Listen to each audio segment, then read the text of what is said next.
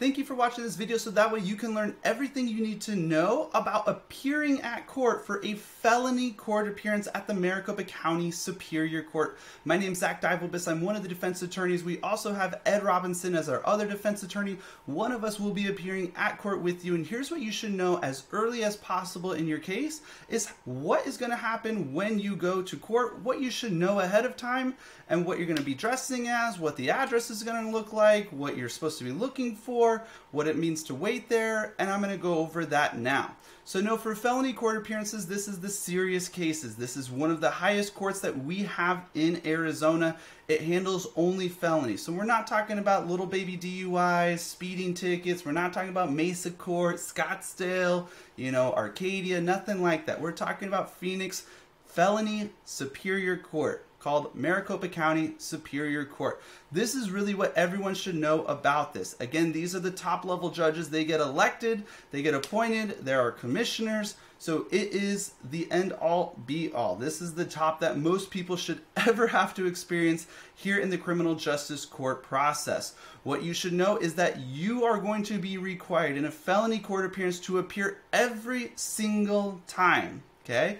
And every single time with a tiny little asterisk. There are some court appearances that sometimes happen in court, or in your case, where the judge might cancel it or say that nobody has to appear.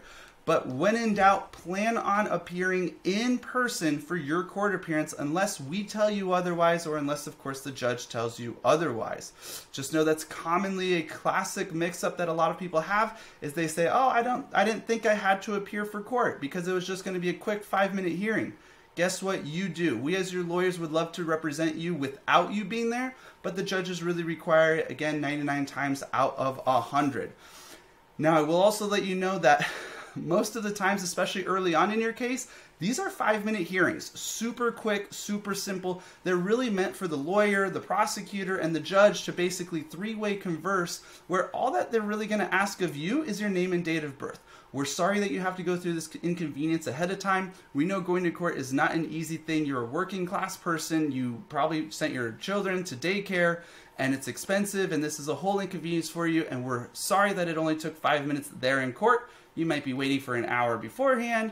Parking could be expensive, so just know we apologize ahead of time, but this is one of those things that is out of our control in felony cases. So, what you want to be thinking about before you show up to court, okay? Just know in the beginning stages of these court appearances, there's not going to be too much of an update that comes from us, the law firm, okay? As we get deeper into your case, as we start going through evidence, as we start getting plea deals, as we start needing settlement conferences, if we need evidentiary hearings, if we're, weeks, months deep into a case, then we will typically prepare you with a separate video than this that is custom for you, explaining exactly what's in a plea deal, explaining exactly what's in our police report that we have, explaining what it means to go from a fast track court up to the trial court level. We go through and explain your specific case in a much more custom format. This is just the general, okay? Understand though, preparing for these court dates are important. So you need to think first, days before your court appearance is even there, what are you going to wear? Okay, this is again the top notch of our courts. So you do need to dress professional. Okay, we basically say for both men and women, think business casual. Okay, for men, you want to be thinking something along the lines of a wedding. If you're invited to a wedding, you will typically wear a long sleeve similar to what I'm wearing, full button downs, slacks, nice shoes, and a belt. We believe that that is appropriate, okay? We as the lawyers, we're always going to dress in a full suit, tie, and jacket. You, on the other hand, as a male, typically do not need the tie, and you typically do not need the jacket. However, if you do want to wear it, please do so. The reason why is because we're trying to set you apart from everyone else there at court. So if you look better than everyone else, even better for you. The prosecutor's running the show. The prosecutor's running the charges against you. And if they're looking at you and they're looking at your charges and they're going, wow, this doesn't match up. This guy's, dressed to the T. These charges can't be right. That's better. That's what we want them to think. If you have to wear the same suit, the same outfit every time, that's okay too. Again, it's not meant to be a fashion show. Wear the same thing every single time if you have to. Okay, again, for ladies, we're thinking here business casual, whatever you would think is business appropriate. You might also be thinking of terms of a fancier wedding or what you would wear to church as your Sunday's best, okay? We want you to be comfortable.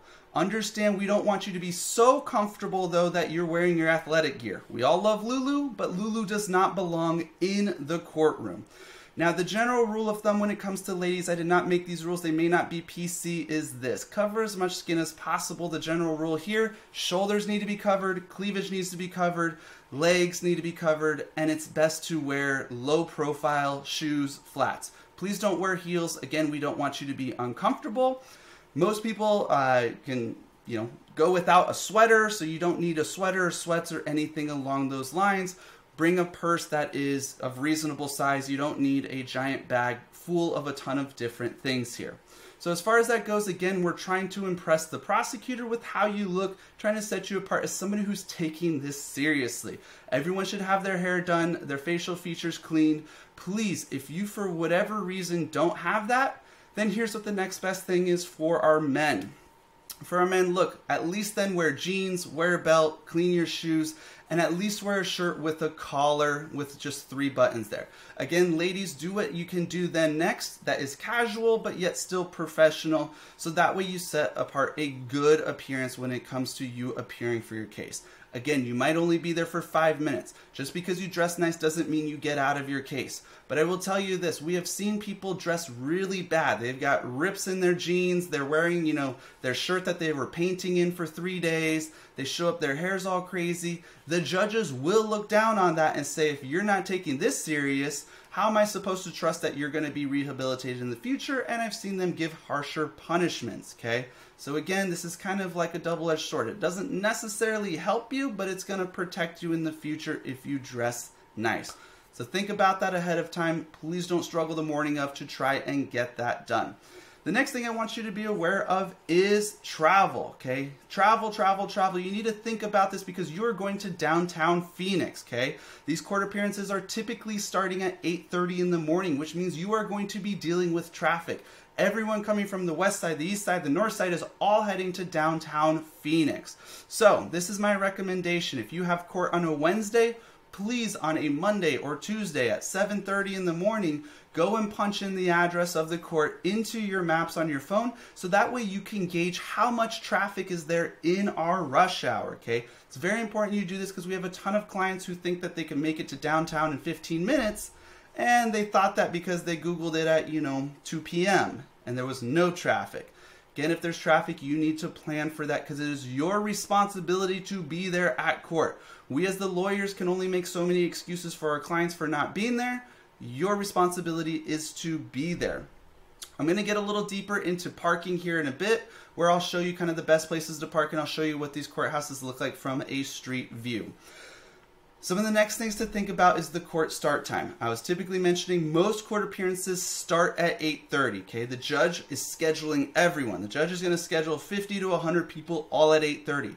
Know that 8:30 is typically not the time that you actually go into the courtroom to talk to the judge, but 8:30 is when you're required to be there, okay? Understand this is a requirement for you. We as the lawyers will sometimes be late because we're at a different court, we're dealing with another case, we're talking to a prosecutor, we're across the street at a different court, we're in the judge's community, we're doing a bunch of different other things. Your responsibility is to be there at 8:30, okay? And of course, we'll be in communication with you ahead of time. We'll send text to each of our clients with the address, with the time to be there. We'll let you know if we as the lawyers can anticipate that we will be late or rescheduling who's going to be in what order. Sometimes we have 2 clients at the same place, 2 clients at different courtrooms. There are 2 courthouses that are right next to each other. So there's a lot of things that come up in the air. Again, it's your responsibility to sit there and wait patiently.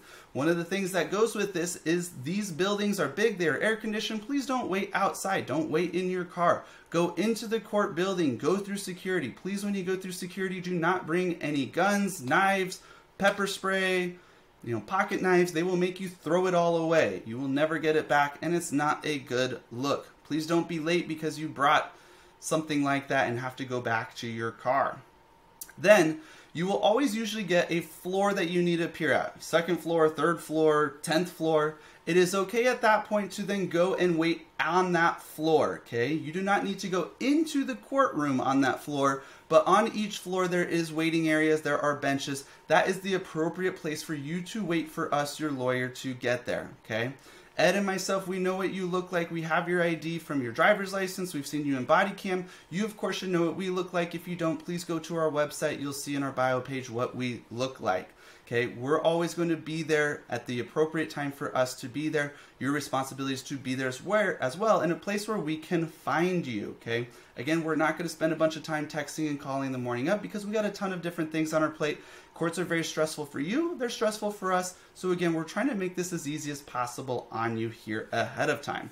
Now, one of the things people ask us is, can I go and wait in the courtroom? Yes, that is allowed. Sometimes it's beneficial because you can sit there and hear what other people are saying, what other lawyers are saying, what other cases are like. But just know it is also okay to sit outside of the courtroom. Just know, don't go hiding in a courtroom so that way we got to pop our head in and say, Michael, Susie, where are you at? Because then that sometimes can, look embarrassing for you. We want it to be professional. So when you're supposed to be at the place, please be there for us. Okay. Other things to think about here are if you have a court appearance and you get to that floor and you notice there's a bunch of people in a line, what they are doing is they are checking in. Okay, this is most common in South Court Tower on the second and third floor. There is a desk right in the middle of 4 different courtrooms. There's a desk in the middle. People line up because you do need to check in there. Okay, you check in without your lawyers. You walk in, you tell them your name, your date of birth. They check you. They mark you as present. That is important because the courts really, with all these people, can go all morning and even into the afternoon. And if the judge thinks that you didn't check in, that's not a good look on you. Technically, that's why you're supposed to be there at 8:30, so you can go wait in that line and check in. Now, if you have a court appearance on the 4th through the 50th floor, well, there's no check-in for you, so that's fine. You just wait outside of the courtroom. Okay. One of the things to be aware of is if you are waiting outside of the courtroom, yes, you're always allowed to be on your phone. That is perfectly fine. If you go into the courtroom, the golden rule is not to be on your phone, okay? Please understand, even if the judge is not there, the judge's bailiff and the clerks, they're sitting in there usually, and they're taking note of people who are not paying attention, people who are falling asleep, people who are on their phones, and they will tell the judge. They are snitches. It happens, okay? Your responsibility when you're in the courtroom, whether the judge is there or not, is to be professional, sit there quietly, and just stare at the front. Another little rule that most people are unaware of is whenever the judge enters the courtroom, everyone is supposed to stand, and then the judge will tell everyone to sit down. So just know that, try and remember that if that happens. Some situations the judge doesn't make everyone stand anyways. Okay.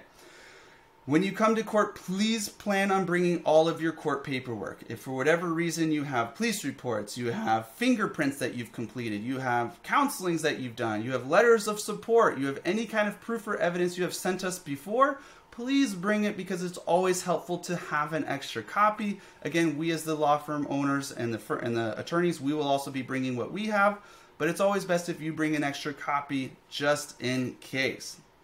Okay. Now, this is a question we get asked a lot as well. These are big deals. This is your case, and it's very important.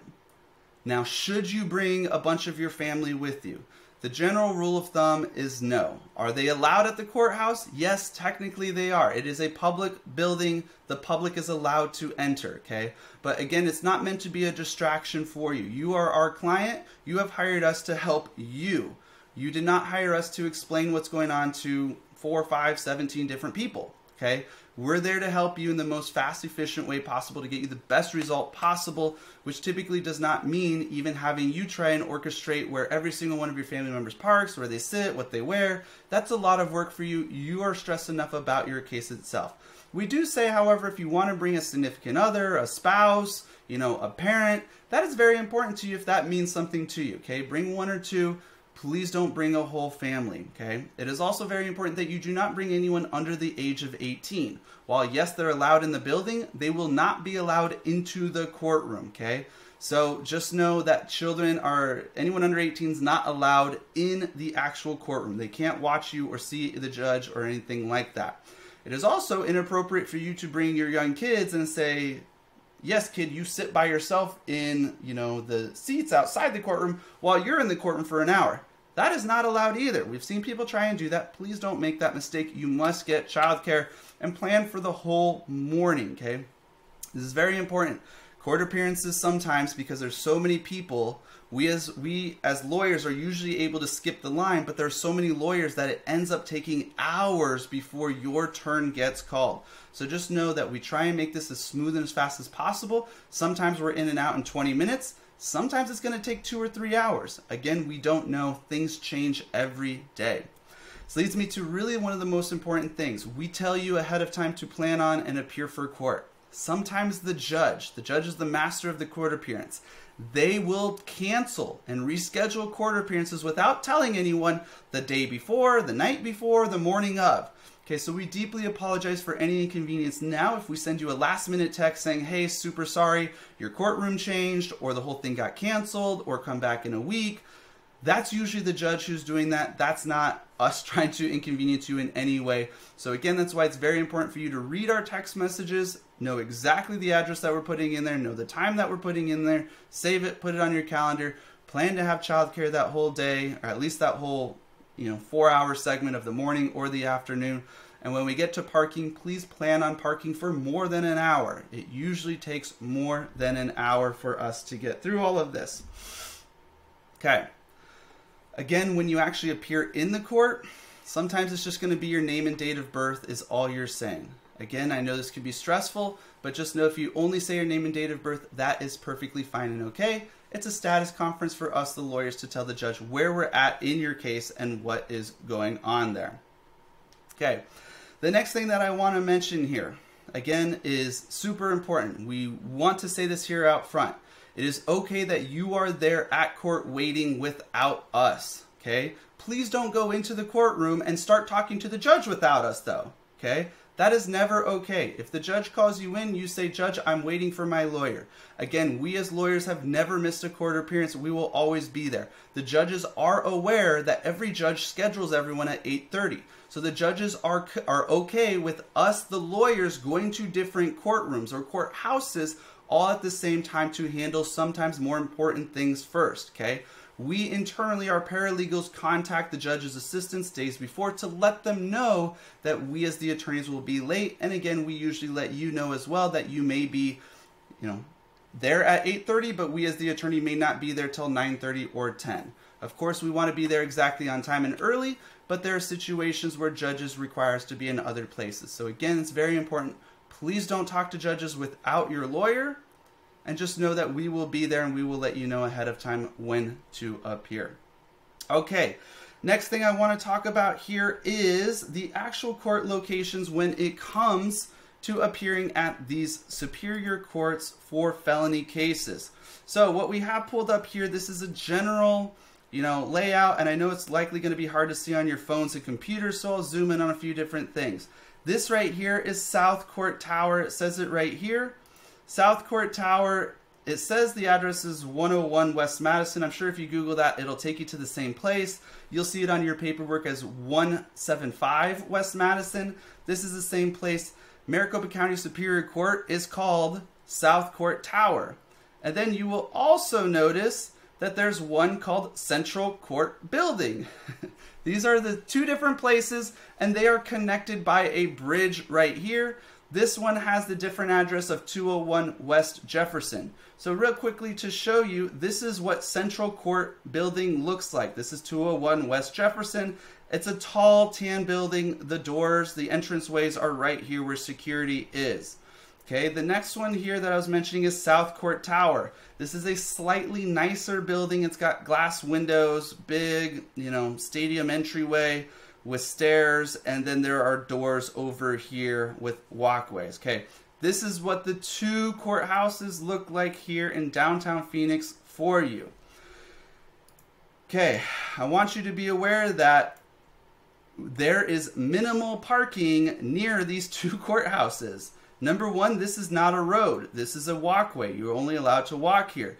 You'll notice that there's pretty much no parking right here or right here where the two entry spots are. There is parking garages, one right next to it, one across the street over here, that you can go in and pay for. You basically go in, you punch the button, it spits you out a card, you pay when you leave, okay? However, there is free parking, okay? And I want to show you that now. There is free parking. It is a little distance away. just here to the west, you will see that there is this open parking area. There is not an address for this, or else we would give this address to everyone. We are not trying to keep this a secret. It is free parking. I want you to also be aware that if you do park here, it takes an extra 5 or 10 minutes to walk to court.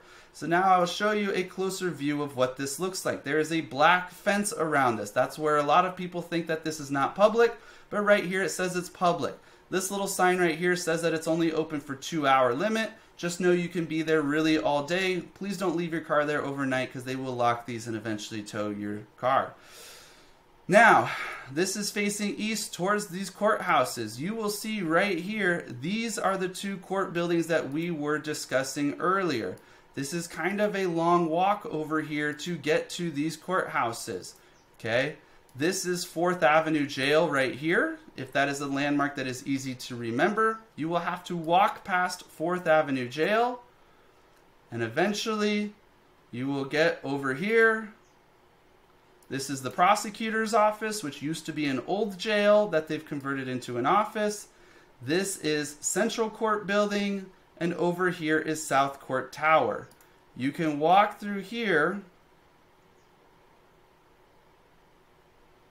Whoops, I don't know where it just shot me. Oh, it moved us backwards. Well, just kidding. For the sake of that, you basically walk from there and you can enter either one of the court buildings. Again, both of these court buildings are connected. So if for whatever reason you enter the wrong court building and they say, hey, sorry, you need to go to the other building, just know that they will also tell you that you can walk across this bridge. It's on like the 2nd or 3rd floor. They'll tell you that, and then you go to the other side of the building. Okay, that is pretty much everything that you need to know about appearing for court here.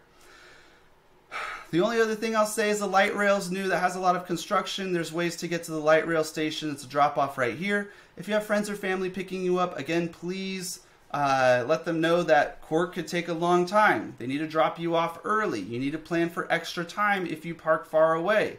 You need to plan for extra time if there is traffic. Plan for extra time if there's a long line to get in through security. Plan for extra time if there's a long line to check in once you get to that 2nd or 3rd floor.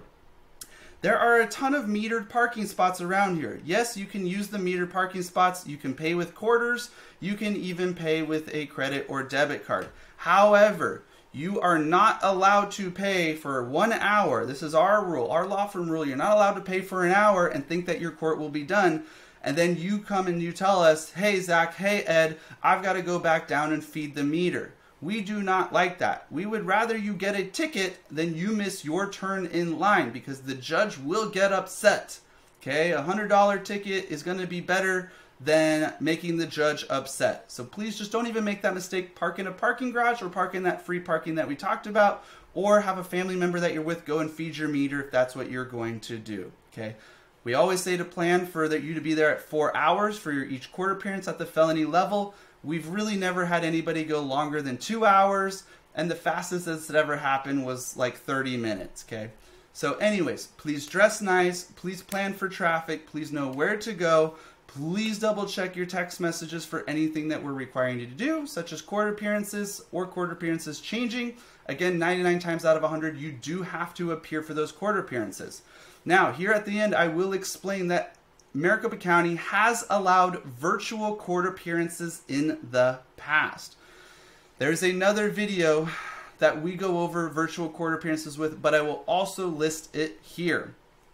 Virtual court appearances are a privilege, meaning the judge can take them away and force you to come in person. But if the judge does allow you to appear virtually, sometimes this is usually maybe the 1st or 2nd court appearance in your case, then this is what the judge requires. The judge is going to require that you have a cell phone or a computer. Both the audio and the visual must work in this, because the judge has to be able to hear you and they have to be able to see you.